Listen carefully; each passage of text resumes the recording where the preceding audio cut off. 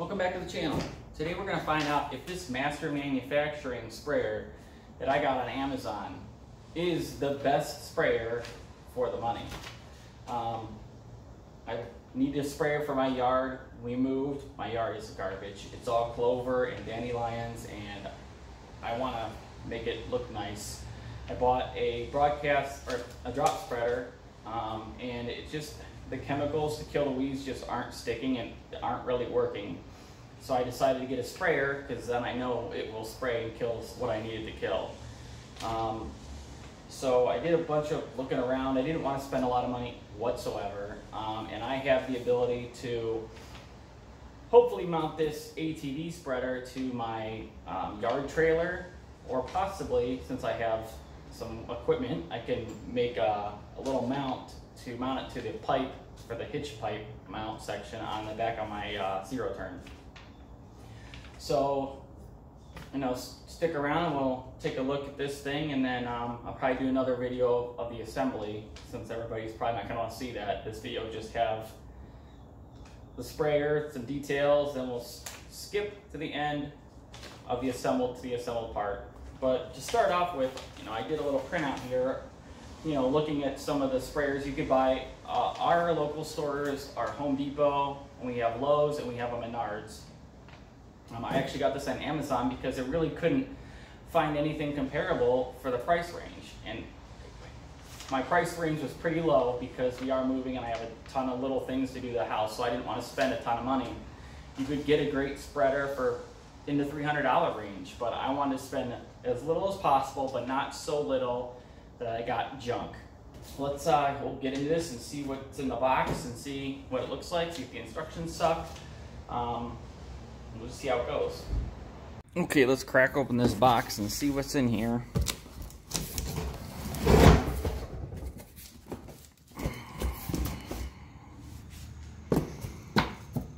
Nice container there. Got the instruction manual. Let's see if that's pretty nice. Let's see. There's a nice separate card, heavy paper for the boom piece. Your standard, do not return to the store, please. We want to be your friend. Contact our customer support. This is the mount assembly for the ATV. So it looks like they just throw those extra cards in there for the and add it like all the additional things you get in the kit. Doesn't look like there's any crazy English. Yep, pretty clean.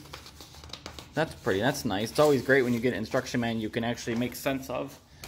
All right, what do we got in the box? Let's take this out. This is clearly the boom. We'll get this unwrapped in a second. Let's see. A couple mounts. This is part of the ATV mount, which I probably might be able to use that. A couple of ratchet straps. Here's the regulator and the gauge, looks like. Another one of the ATV mounts. Yeah, I might be able to use these to like lock it to something on my trailer. A little bag of hardware.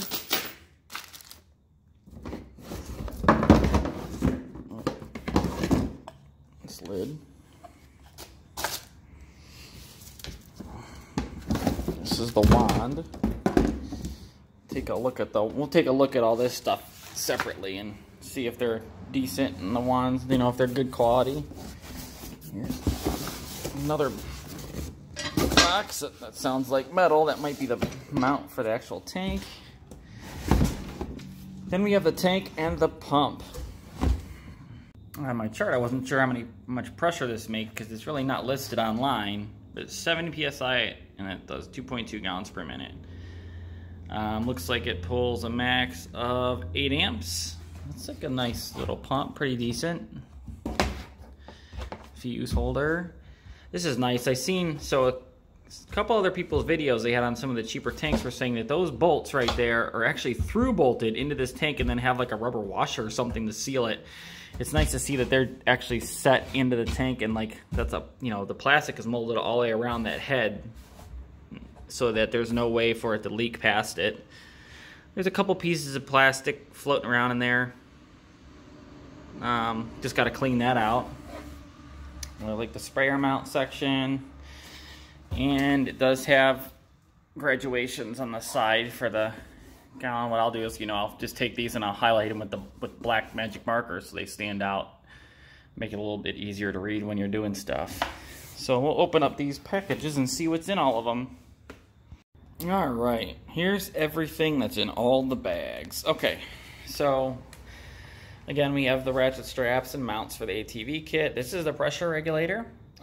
It's not a terrible gauge. It's a plastic housing gauge, It's kind of what you expect. It's not going to be, mega high quality, VDO gauge or something. But, whenever you tighten these down, I've seen a few people, they're just crank it in like this. Just tighten it down. Yeah, you don't tighten it by this housing. Even if it was metal, you use, the fitting, to tighten it down. You will bend and mess those gauges up.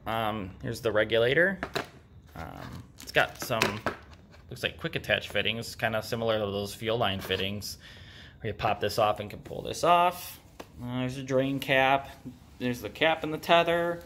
Little wiring harness. It's got that, pin style plug, which is nice. This switch makes me laugh though, because my grandma had a lamp that had a switch just like this on it, that she has probably for ages and ages, but it was just like almost identical switch. That's funny. I don't know how. Clearly this is not going to be super waterproof. There's no rubber diaphragm on it. The ends aren't rubber gasket or anything. But you just try not to soak it down. This is the spray boom.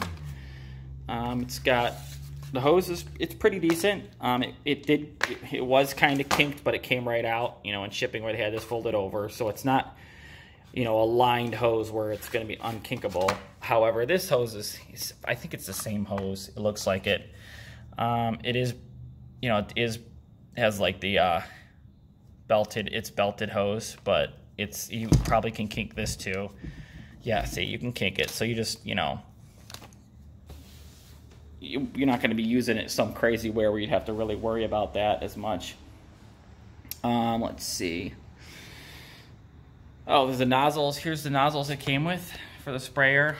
You got the nozzles, some screens, the actual nozzle pieces, and then the rubber gaskets for the nozzles. As for the spray wand, it seems pretty nice, and I don't know how, it's got a nice crimp fitting on here. I don't know how these are normally, made. I had like a cheap pump sprayer, and it's not this nice at all. It's got a pretty decent heavy metal handle. It appears to have a lock. I don't know, you might lock it on so you don't have to squeeze this as much if you're spraying something, a large quantity.